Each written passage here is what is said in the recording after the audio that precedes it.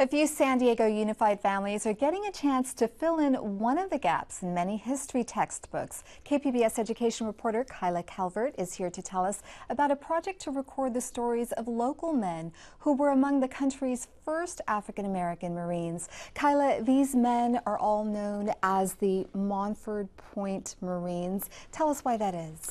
Well, African Americans were first accepted into the Marines in 1942. That was following an executive order from Franklin Roosevelt that required the military and defense industries to accept workers and draftees of all races. And so in 1942, the Marines started accepting African American draftees, but they maintained a segregated training facility for them. So all of the other inductees came to San Diego or went to Parris Island in South Carolina, but African Americans went to a place called Montford Point, which was a satellite camp of Camp Lejeune in coastal North Carolina.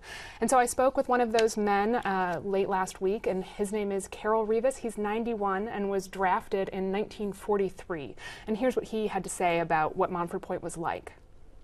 It was a dirty place. It was a place that nobody really wanted to be, but that was all we had, and that was a place for Negroes at the time, especially in the Marine Corps.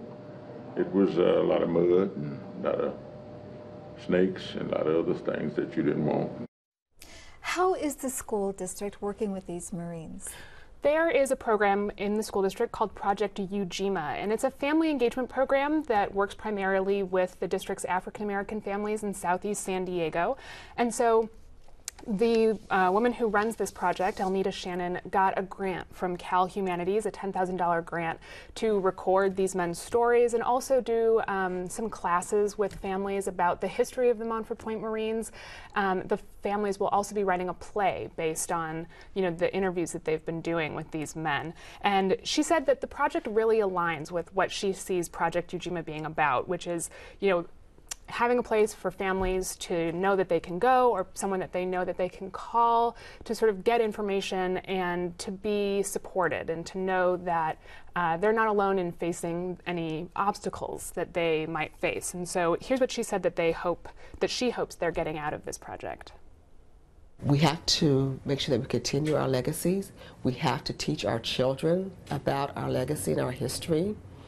And I also want them to get out of it is that you as a person can endure more than you think you can. Is there any reason they're doing this right now? Well, just the fact that the Montford Point Marines existed is sort of coming to light more in recent years. The surviving Marines were given the Congressional Gold Medals last year. The Marines are just starting to really talk about these men in their own sort of trainings and history.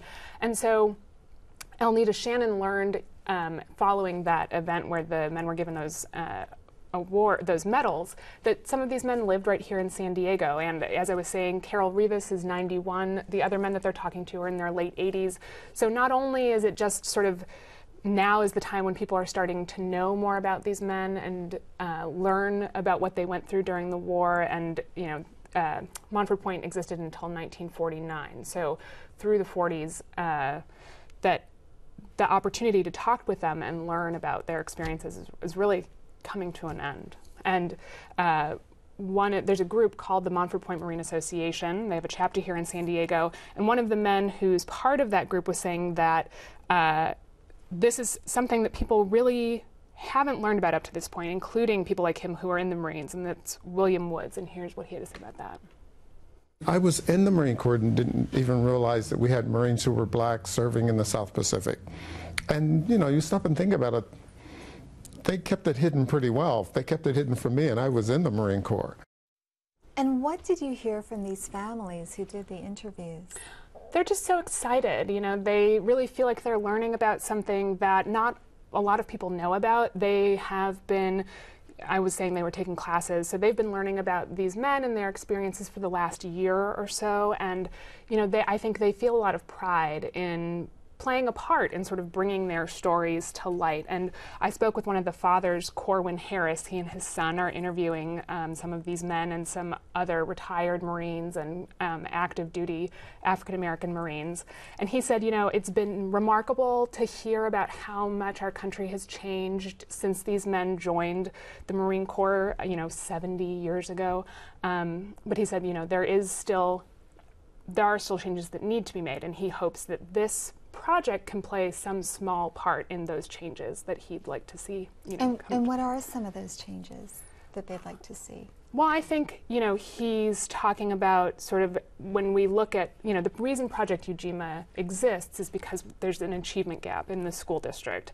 African American students have lower graduation rates. They have lower test scores. They have lower college going rates. And so, you know, there may not be the institutionalized racism that existed when these men were sent to this entirely separate facility, but there continue to be these gaps that even though we, you know, have equal access to resources, the outcomes aren't the same for every group, and especially, you know, African American students in city schools. And so, you know, here's what he says, how he says he thinks this project can make a difference. The African American people, we're so far behind, and it's because we don't know. We don't know our history. You know, the more that you know about yourself and where you come from, the more successful you'll be. And more people are about to find out about this. Kyla Calvert, thank you for coming on the program.